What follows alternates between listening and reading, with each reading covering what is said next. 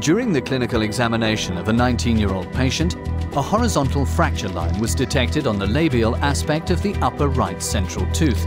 The old, non-aesthetic restoration is removed completely using a 125 micrometer diamond instrument until the pulp chamber is exposed. The root canal is exposed from the palatal surface until contact is made with the root canal filling material.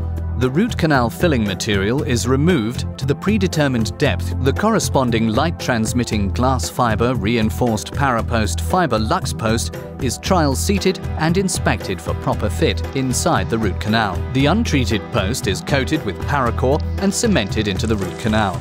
Since ParaCore is dual-cured, the curing light can be transmitted through the glass fiber post. Without any further delay, the core build-up can be fabricated.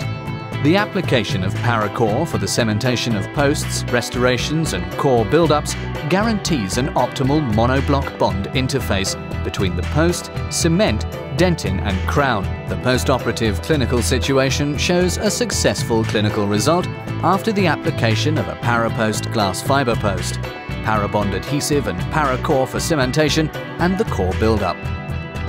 For more education programs, visit the Guide Institute at www.guidedental.com.